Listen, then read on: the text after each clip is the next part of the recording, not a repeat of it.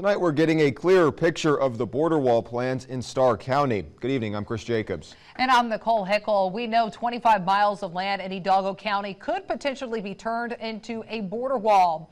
People in the area have been receiving letters for weeks about government officials scouting their land to determine where construction will begin. Now Starr County is being added to that equation. CBS 4 Sydney Hernandez joins us with more. Sydney.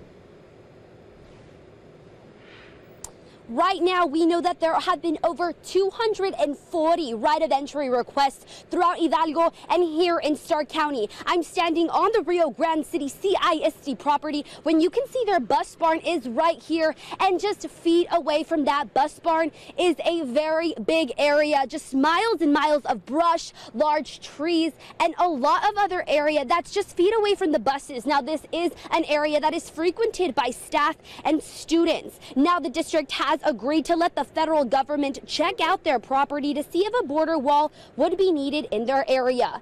Border Patrol say they do plan to conduct real estate, environmental, and other different tests to determine whether this area and others would withstand the border wall infrastructure.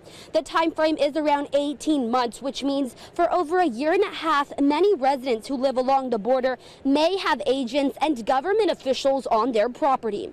Congressman Henry Cuellar tells CBS 4 CBP is planning for 25 miles of border fencing in Hidalgo County and another 8 miles in Starr County.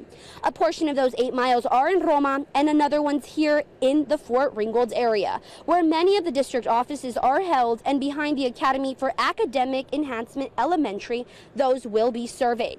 Because the wall will cost about $21 million per mile of border fence, Congressman Cuellar says there are better ways to stop undocumented immigrants from illegally entering our borders.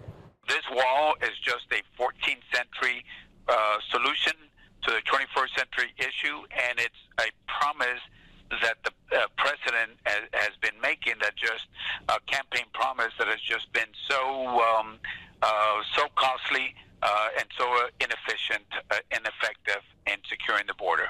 They're full of baloney, in other words, that they're going to take it like that. And I know that the wall is not going to prevent people in need of to come this way or whatever. If they're in need, they're going to cross it under or over or whatever. At least 200 people have been asked by the federal government to grant access to their property for the border wall infrastructure. And right now we're going to head over to CBS 4's Abril Preciado as we continue our team coverage on the border, where today is the deadline for little immigrant children who have been separated from their families to be reunited